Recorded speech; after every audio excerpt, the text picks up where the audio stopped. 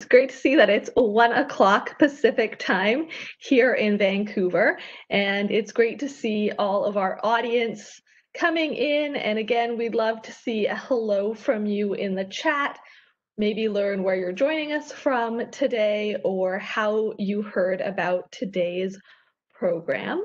And so to get us started, I'd like to say how grateful I am to be teaching, learning, and living on the traditional territory of the Musqueam, Squamish, and Tsleil-Waututh people who, since time immemorial, have been incorporating the practice of storytelling and observation in what they do and really informing the best practice of what ocean-wise research and education are able to do in our program. So we're grateful to be able to continue to build that into what we do each and every day, including our Tales from the Deep, Insights from Ocean-Wise Research live stream programs. And so I'd really like to give a big warm welcome to Aaron Purdy, who is our presenter today from Ocean-Wise Research. And I'll turn it over to you to say hello. Thank you so much for that introduction. Yes, my name is Aaron Purdy. I'm the program coordinator at the Victoria office for OceanWise's Marine Mammal Research Team. I am just going to set up to make sure that I can share my screen appropriately and get it all set up. But yeah, to start things off, I want to acknowledge, as I mentioned, I'm in Victoria, so I'm actually presenting on the unceded Coast Salish territory of the Lekwungen, Songhees, and WSÁNEĆ nations.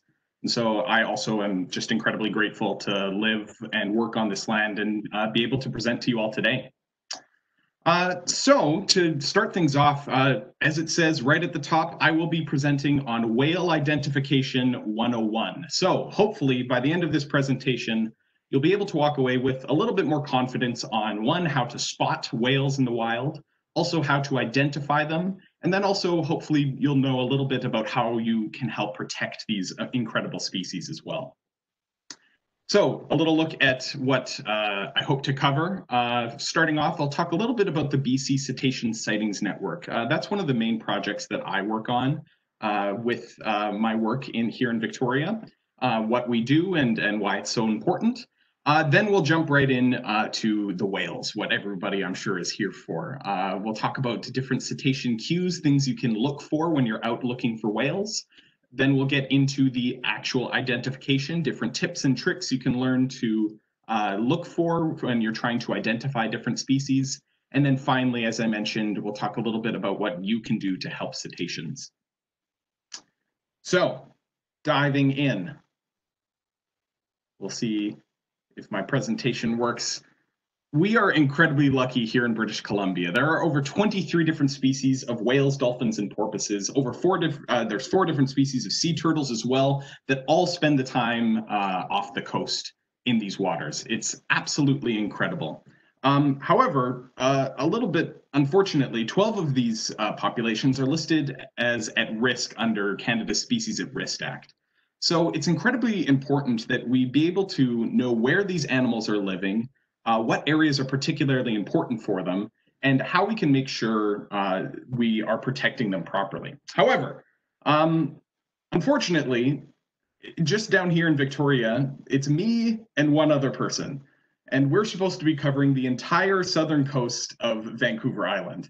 Between the two of us, we don't have the energy or the time, unfortunately, to be able to cover all of that different area. If we look at the entire coast of British Columbia, there's over 25,000 kilometers of coastline just in our province alone, making it almost impossible to monitor all of the different animals that lived on our coast. So that's where we've developed the BC Cetacean Sightings Network. Well, what is this? Well, it's one of Canada's longest running and most successful citizen science programs. What we do is we collect sightings of cetaceans and sea turtles from all across BC's waters. Where do these come from? Well, we have a huge and awesome collection of reporters who volunteered their time to report their sightings into us. These include different people like marine fishers, people who are out recreational, just as recreational boaters, ecotourism companies and BC ferries, all of these people are, whenever they see a whale in the wild, are going to report it to us to help us learn a little bit about where these animals are. So they send in their reports to us. We currently have over 200,000 sightings and counting over the past 20 years, which is absolutely incredible. And then these sightings are used for many different conservation-based research programs, not just research that we here at OceanWise do, but we actually provide that information to other groups as well. To give you an idea, this is 119,000 sightings, so we're missing a couple, but this is what all of those sightings look like over the past 20 years. As you can see, it is a lot. It is absolutely incredible that we are able to get all of these sightings. If it was just me and my colleague down here in Victoria, we obviously would not be able to cover that much ground. So we're incredibly grateful to all of the different reporters who report their sightings. So what are these sightings actually used for? Well, just last year alone, our data was used in 16 different research projects. In the year before that, it was 28. And these are a whole bunch of different things. We share our data to different groups to learn about abundance and occurrence, as well as distribution of these animals, to identify different areas of concern or potential hotspots where these animals might be spending a lot of time. It's also used for something called the Whale Report Alert System, which helps to increase situational awareness of whales in our waters. That's something I'll hopefully be able to get to later on in this presentation. As well as hopefully soon we'll be providing these information in real time to emergency environmental responders. So if there was ever some type of environmental emergency, we would be able to provide the information of where whales are in real time to let these people know if there's any particular concern for different whale species. So as you can see, there's a lot of different reasons why it's great to report sightings. So before we get into the actual ID portion of our presentation, I would like to encourage everyone to download the Whale Report app. This is one way that is very easy for you to report your cetacean sightings to the BC Cetacean Sighting Network. Not only that, it would be a great thing for you to download right now because it actually has a species ID guide. So if you have access to a smartphone, you can find it in either the Apple store or in Google Play. You can download that. It has a fantastic species guide. I'll be talking about many of the different species that are in that app as well. With that, you'll be able to look at different pictures, look at distribution maps of where these animals are found, and hopefully be able to learn a little bit more easily about how to identify these different animals out in the wild. So I assume everyone immediately downloaded it onto their phones if you don't have it already, so I'm sure you're ready to roll. But let's dive in. Let's talk about Whale ID 101. So before you can actually identify a whale, the first thing you're going to have to do is you're going to have to find one. So what are things that you can look for to actually find a whale out in the water? Well, one of the most common ones is the blow. This is when the animal comes to the surface of the water, they're going to exhale out. All of the air that's in their lungs is going to condense in the colder air around them, creating that what looks like a bout of steam coming up out of the water. There are different types of shapes of blows depending on the different species. As you can see on the picture on the right here, this individual has a kind of a more bushy blow. You can probably see that that's coming from a killer whale, whereas the one on the left is much more like a column. That's coming from a larger whale, probably a humpback. So if you're looking for a sign that there is a whale, looking for that blow is definitely a good one. However, that's not the only thing that you can identify to spot whales. Other things might be splashes. You might be able to not just see a splash, but hear splashes out on the water on particularly calm days as well. The picture on the right, you can see is from a massive animal, once again, a humpback whale that shoots its body up out of the water, smashing down, creating a very loud sound and also a very large splash. You also might be able to hear something that sounds almost like running water. This is often the case when you have a group of animals that are all together creating a splashing sound like on the left. This is probably coming from something like a Pacific white-sided dolphin, where we can have up to 200 individuals all swimming together, creating these splashing noises and creating quite a sound as well as they're all swimming through the water together. So we have blows, an excellent way to find an animal. We have splashes as well. But one thing that people don't necessarily think about is to not just look for whales, but look for other animals as well. By looking at the behavior of other animals, it might be a sign that there are other whales nearby.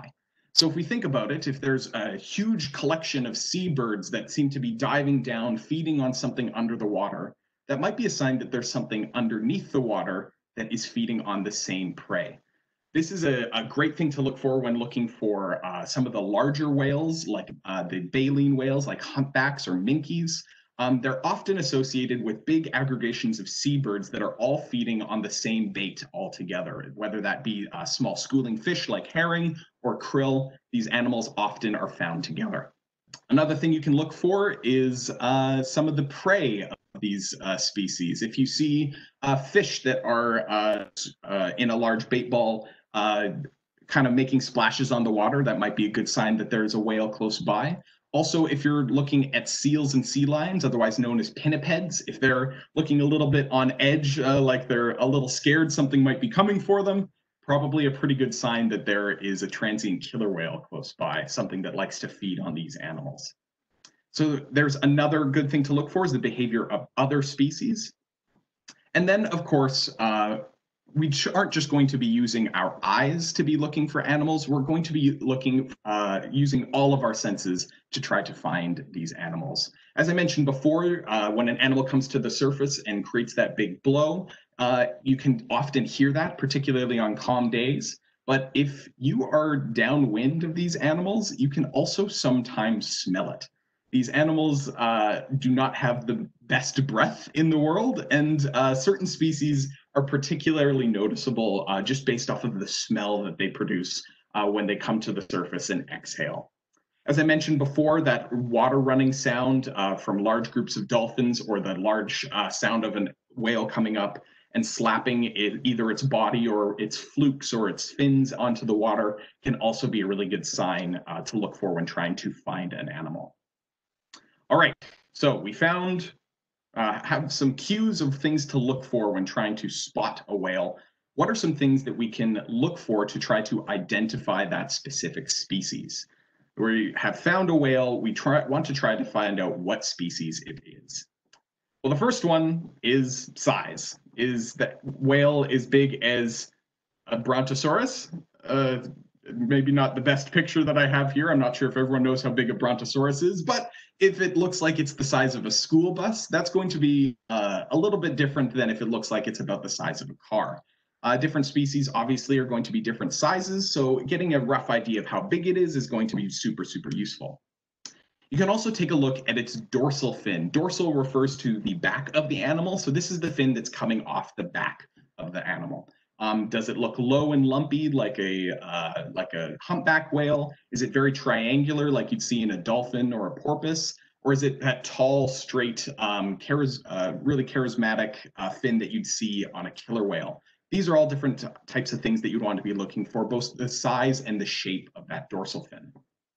You want to be looking at the other fins as well. Pectoral, referring to your pecs or the arms. These are the fins that are coming out on either side of the animal. Looking at the size and shape of those is definitely going to be super useful for identifying a species if you're lucky enough to see them. If it's going to have that weird scalloped edge like in a humpback, a paddle-like shape like in a killer whale. Also looking at the colors as well. Certain species can have very distinct coloration on their fins that makes it easier for us to identify them. Then you can take a look at the flukes. This is the tail of the animal. Both the size, shape, and coloration of these tails can be super useful in identifying a species, and in some species be able to identify individual animals as well. We'll talk a little bit about that later on. But taking a look at the size, shape, and coloration of those fins can all be super useful in identifying a species. You can also take a look at the color of the animals, as well as the skin texture as well. As we can see, this animal in the top left-hand corner looks really lumpy. It also has a lot of ectoparasites. These are parasites that are living on the outside of the animal's body, so things like barnacles or whale lice. You can also look to see if they're covered in scars or have distinct coloration. All of these things can be really useful in identifying different species. So we're going to dive in and talk about some of the most common species found, particularly in southern BC here, and talk about some of the, I'll be talking about all of these different features to look for when trying to identify different species. I have quite a few species to get through, so we are going to punch through. We're going to talk about the most key identifying features of these animals, talk a little bit about their history as well, and their ecology, and hopefully we'll be able to get through all of them. So to start things off, we're going to talk about the odontocetes. Now, what does odontocete mean? Odonto means toothed, and cete means whale. Earlier I said the term cetacean. Cetacean just refers to all whales, dolphins, and porpoises. So these are all whales that have teeth as opposed to having baleen.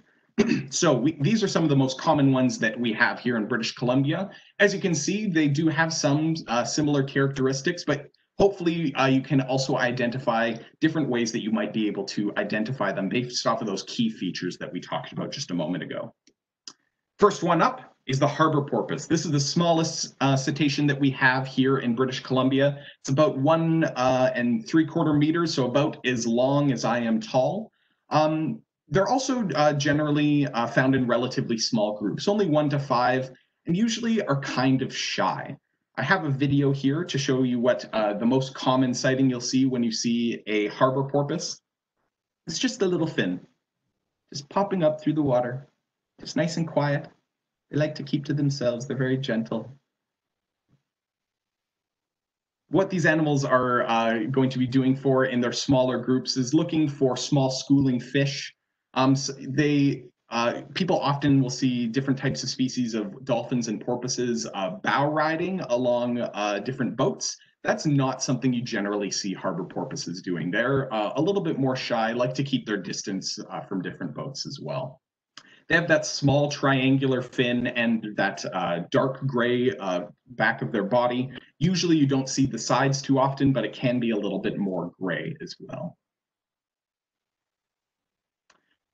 Now we can see here, this species is very, very similar, the Dall's porpoise.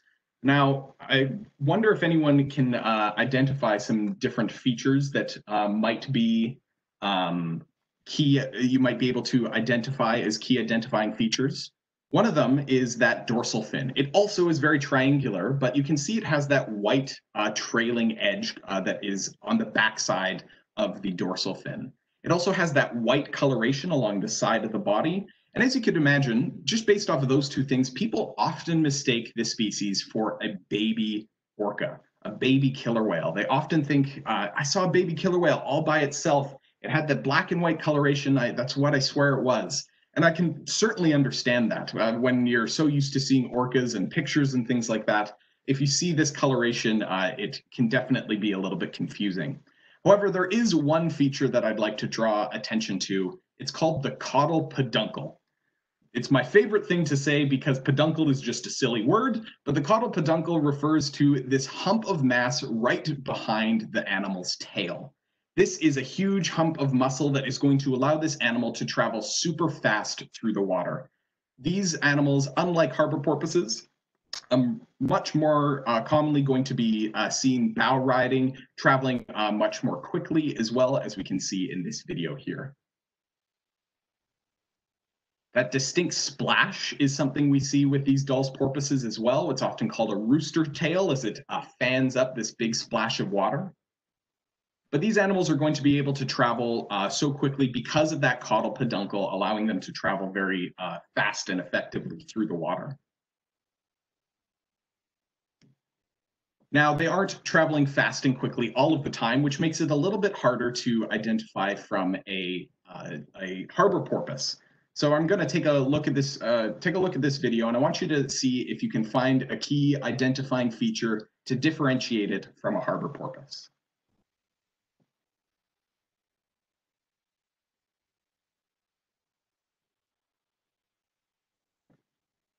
Now you can probably see both the dorsal fin has a bit of a white coloration, but also that caudal peduncle. You see the fin come up out of the water, and then you see the back side of the animal come up right afterwards. It looks almost like a box that is rolling through the water, whereas a harbor porpoise looks almost more so like a wheel. All right, we've gone through two of the smaller species. We're going to work our way up in size a little bit and talk about the Pacific white-sided dolphin. Once again, this is a relatively small whale. It's only about 2.5 meters long. But these animals are almost always going to be very recognizable by their behavior. They're very gregarious animals. They like to live in large groups. It can be up to 200 animals that you'd find in a superpod altogether.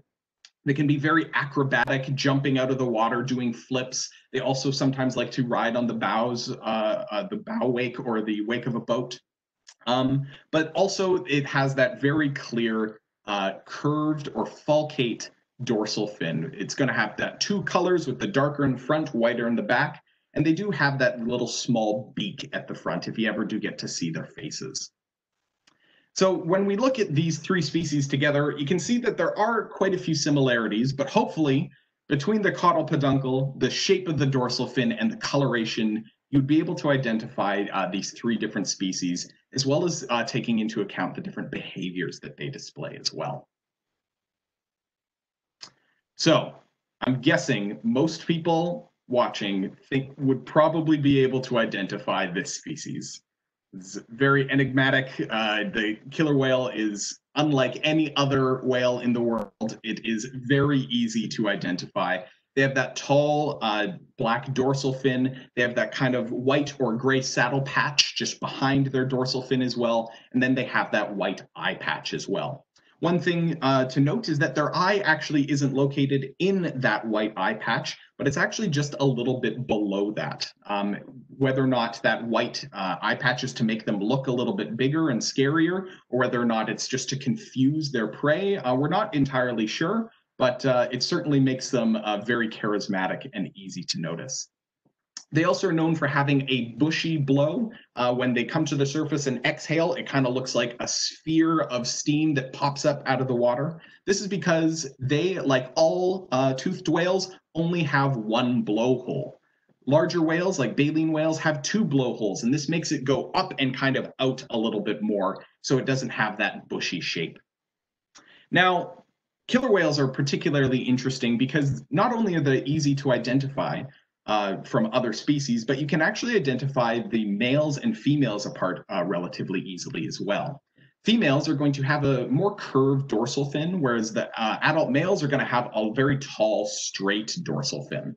The juveniles, they all start out, whether male or female, with a more curved dorsal fin, so it's a little bit harder to tell them apart. However, when you have a baby, that is a year old or less, it is going to have kind of a yellow or orangish coloration in the white parts of its body, which makes it very easy to identify as well.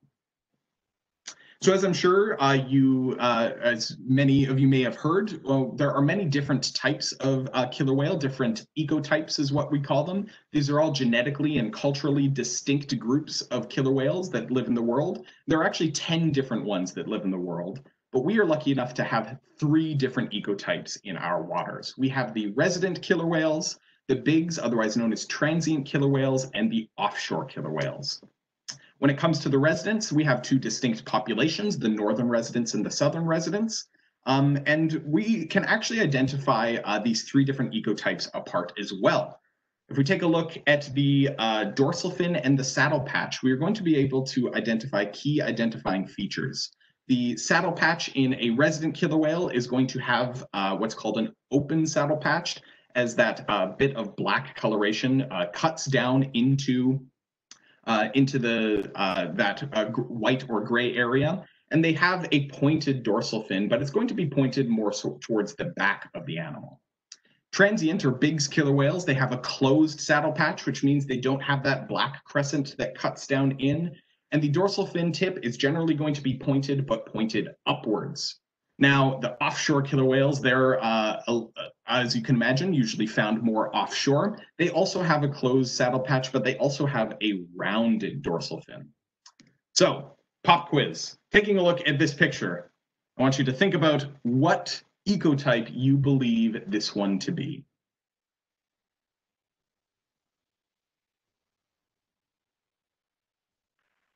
If you guessed resident, then you would be correct.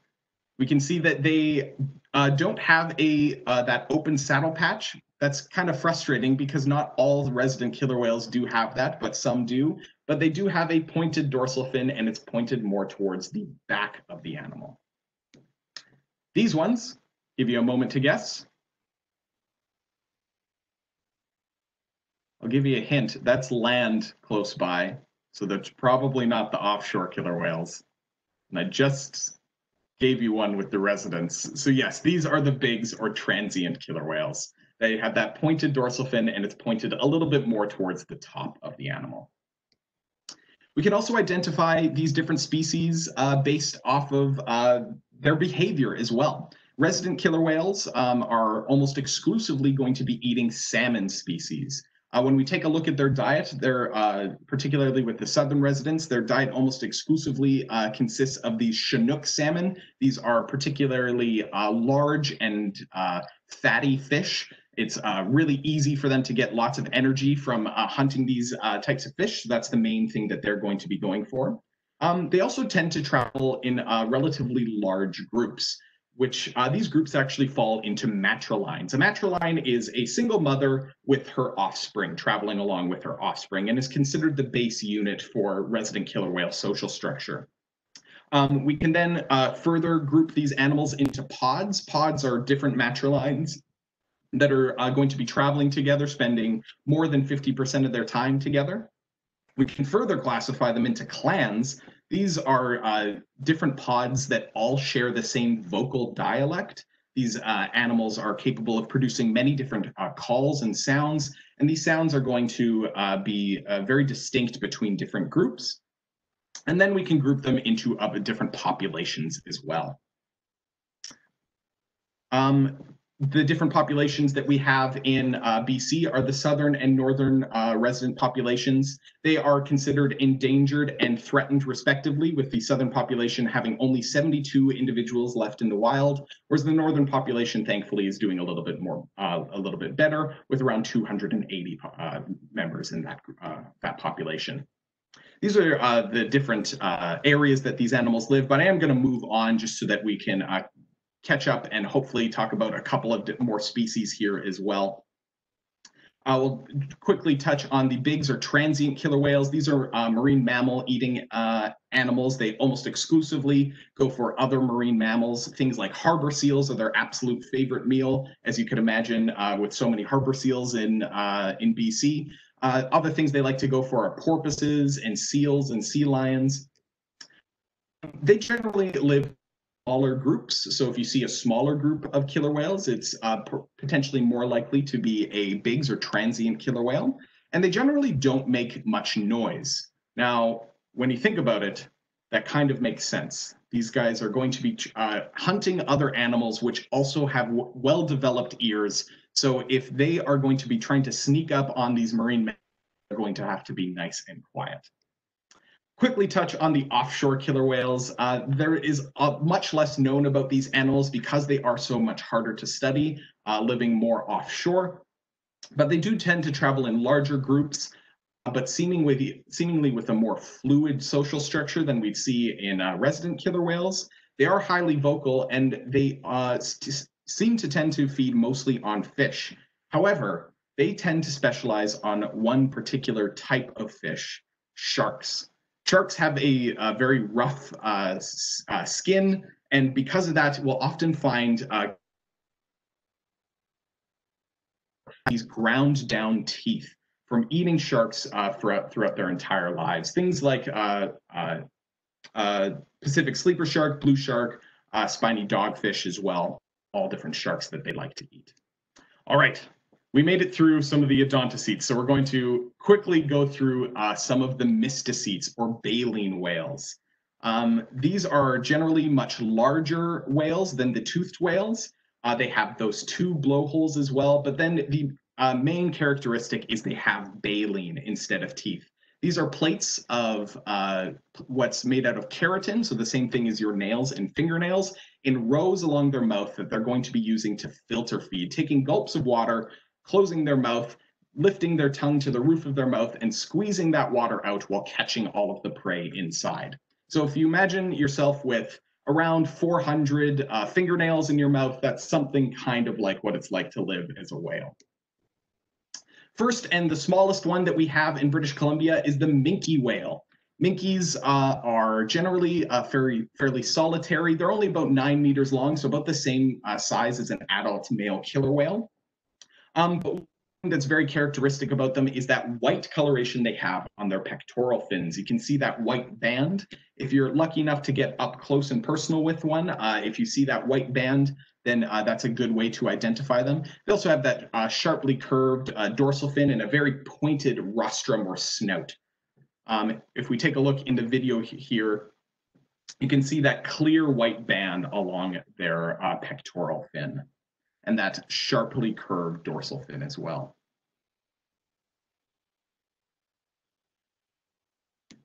All right, moving forward to the gray whale. This one's a little bit bigger, 14 meters long, about the length of a school bus and a half almost. These animals are found very close to water, close to shore, because these animals like to feed on the floor of the ocean, particularly close to shore. These animals have much smaller baleen because of that, and they're going to be scooping up, stirring up mud, and feeding on the animals that live in that mud down below. They have that mottled coloration, often are covered in lots of different ectoparasites like whale lice and barnacles. They don't have a dorsal fin either. Instead, they just have these knuckle-like ridges along the back, making them very easy to spot and identify from other species. As I mentioned, often found close to shore, and they like to feed on their sides. They actually tend to prefer one side over the other while they're feeding, and they like to scoop up that mud and feed on the different food within. All right, this is the last species I have, the humpback whale, one of the largest species we have in British Columbia, 15 to 18 meters long, so nearly as long as 2 school buses, just an absolutely massive animal. Very easy to identify as well for many different features. They have that very large, broad tail flukes with different colorations underneath. They have these weird tubercles on the front of their, right above their upper lip. These are actually potentially different sensory systems while underwater. And they have that very tall column-like blow when they come to the surface. These are migratory animals. They spend most of their time during the summer up here in British Columbia, up into Alaska as well. But during the winter, they like to go down to Mexico and Hawaii to breed, so we don't see them here as much during that time. They have these massive pectoral fins, very easy to identify just based off of that alone, with these huge scalloped edges along the leading edge as well, and different colorations along the underside of their tail flukes. Those flukes, based just upon the coloration and the shape of them, we can actually identify individuals based off of solely a picture of that underside of their tail fluke, making it really easy to identify. They also have many different unique feeding strategies, one of which is, I'll play a short video here called bubble net feeding, in which the animal is going to potentially working with a group of other animals, blow bubbles in a circle while spiraling upwards. This is going to create a net around a group of prey, whether it's krill or fish, and then they're going to come up underneath it and take a huge gulp and be able to get all of these animals in one go, as opposed to trying to corral them into different groups together. This is a small picture showing if, what it would look like as they come to the surface. I'll quickly move on. This is one of my favorite types of feeding that these animals are known to do. It's called trap feeding. It's imagine if you're a whale sitting in the water and you have your mouth open and you use your fins to move the food into your mouth. It seems to be a very lazy way of feeding, but it seems to be becoming more and more common amongst whales in these waters, which is absolutely incredible. So those are just some of the species that live in British Columbia. If you would like to learn more, I already mentioned the Whale Report app is a great place to learn about these species. You can also learn more at wildwhales.org. That's the BCCSN's website. Also, many different books, including Marine Mammals of British Columbia, is a great place to start. If you'd like to learn more about identifying different species, learning other little tips and tricks on how to point out these different species. And I will just quickly talk about what you can do to protect whales. All of these different whales, unfortunately, that I was talking about today, do face different threats in the wild. Things like toxins and a reduction in food supply can really affect different populations, as well as things like noise and vessel disturbance, as well as entanglements. Whales, if they get caught up in fishing nets, discarded fishing nets, it can be really harmful to these animals. And underwater noise is going to have a great effect on these animals as well, particularly because they rely on hearing to explore their world. When you do see an entangled whale, it can be sometimes hard to see what type of stress it's in. This is a picture of a humpback whale that is entangled. It doesn't look like very much, but when you see what was actually underneath the water, you can see how much distress that animal is in. This is a number that I will have up at the end of my presentation as well, for the BC Marine Mammal Response Network. If you ever do see an animal in distress that is entangled or doesn't seem to be behaving normally, that's the number to call to make sure that animal is protected. Now, I also mentioned the Whale Report alert system at the beginning of this presentation. This is something that the BC Cetacean Sighting Network uses to help protect different whales. By reporting your sightings into the BCCSN, particularly with that Whale Report app, they're going to be used to help protect that individual whale that you saw. How is it going to do that? Well, it's going to alert pilots of some of the larger commercial vessels in the water when they come within a certain distance of a recent sighting. What they can do with that? Well, they can hopefully be able to avoid that whale or slow down to reduce how much impact they're going to be having on that animal. So if you detect a whale, it comes into us, we verify to make sure that it looks correct, and then it's sent out to these commercial mariners. These are only mariners who are trying to avoid whales. So people who are driving large tankers like BC Coast Pilots, BC Ferries as well are going to be getting these alerts. If they come within a certain distance, they're going to get this text message on their phone or potentially an alert on their desktop app, and then they can take different actions, potentially slowing down, altering course, maybe just keeping it in mind, or if it shows up behind them, then just dismissing it. So the big thing I want you to take away from this is your sightings that you report to the BC Cetacean Sightings Network help protect whales, both through conservation research projects as well as direct conservation measures like the Whale Report Alert System. So now that you feel that you might be a little bit more confident in reporting and identifying different cetacean species, hopefully you will feel comfortable enough to get out there and report any whale sightings that you see when you're out on or near the water. So with that, thank you so much. I know I went a little bit over time here with my presentation. There's just so many species that I want to talk about. But if you do have any questions, please let me know, and I'd love to answer. Thank you so much, Aaron. That was fantastic. And I learned so much, and I know that our audience did as well. And I'm excited to now get out on the water so I can hopefully put some of these new ID skills to use. It's great to hear that we actually have some audience members that found out about today's program through whale watching. So hopefully they'll be out on the water using these tips and tricks very soon too.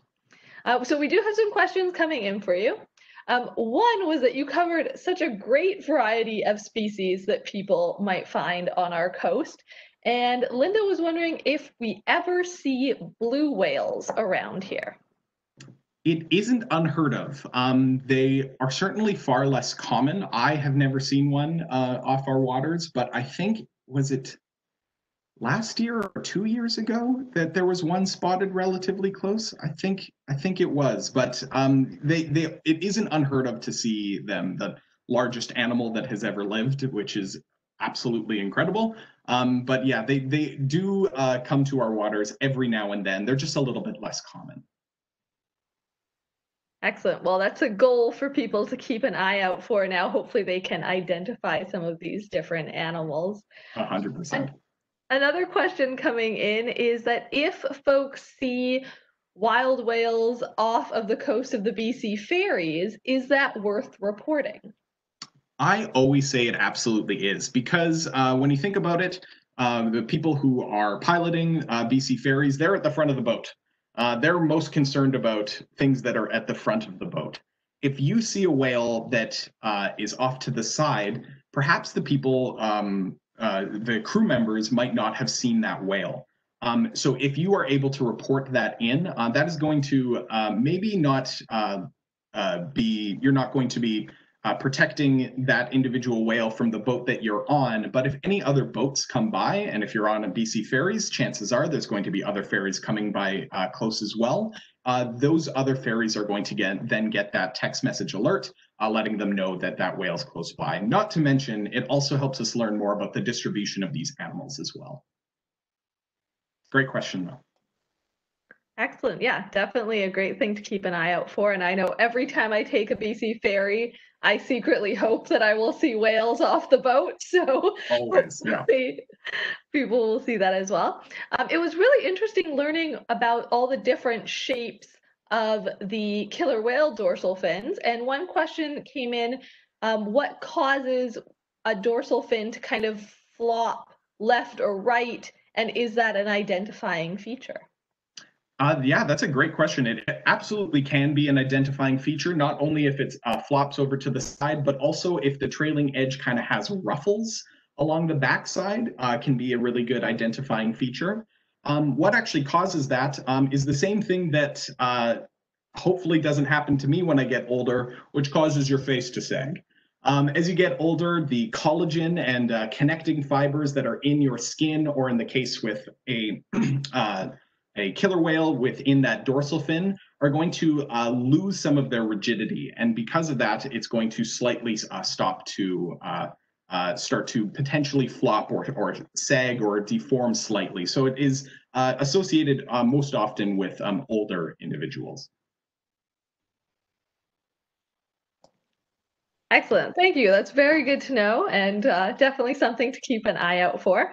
So we are almost at the end of today's program, so I'll give a final nudge to our audience. If you have any last questions for Aaron, we'd love to see those in the chat.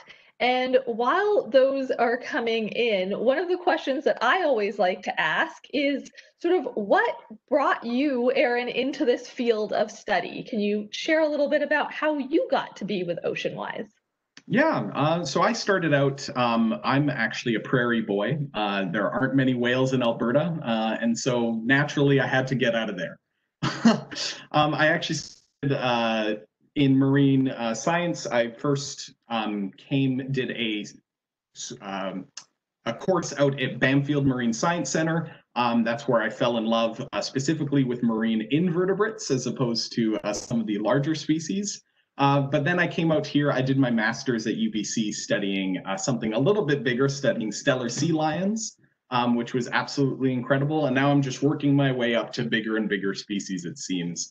After that, I got started here as the coordinator at the Victoria office for the Marine Mammal Research Program. Awesome. Oh, that's so exciting to hear. And definitely I understand that it's a lot harder to see whales in Alberta for sure. Really powerful binoculars. Yes, exactly. So we're so glad that you could come out and join us here on the coast.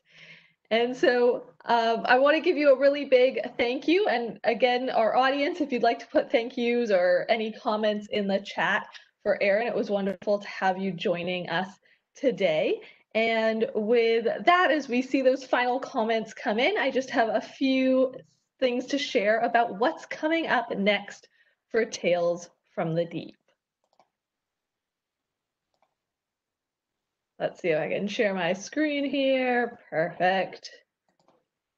And so it was great to be joined by Aaron today. Next week, we are excited to have Matthew Watkins joining us to talk all about plastics in the textiles industry for our clothes and the ocean. And so that will be August 20th at 1 p.m. Pacific time. So we hope that if you're joining us today, or if you know anyone that would like to join us next week to help us spread the word.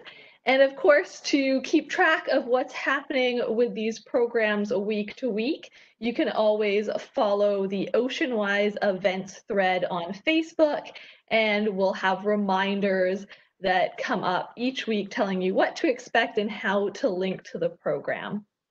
You can also find more information about what's happening with our online programs at education.ocean.org, or see the calendar of live stream events at ocean.org/learnonline.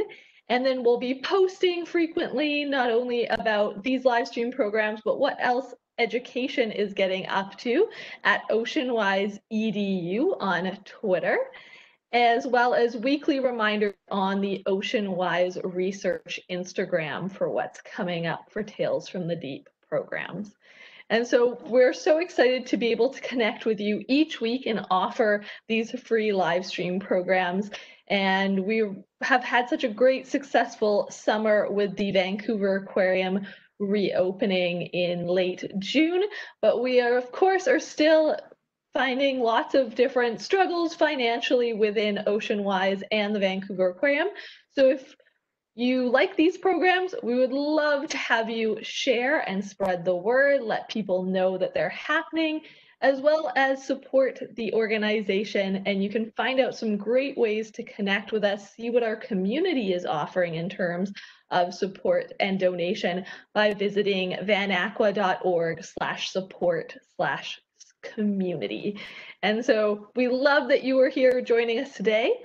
And again, a big thank you to Aaron for your fantastic presentation and all those great ways to identify our local marine life here off the coast. Well, thanks so much for having me. It was an absolute blast. Well, hopefully we'll get to see you again soon, and we'll be keeping an eye out for all those wonderful whales. So thank you, everyone, and we'll say goodbye for this week. Thanks, everyone.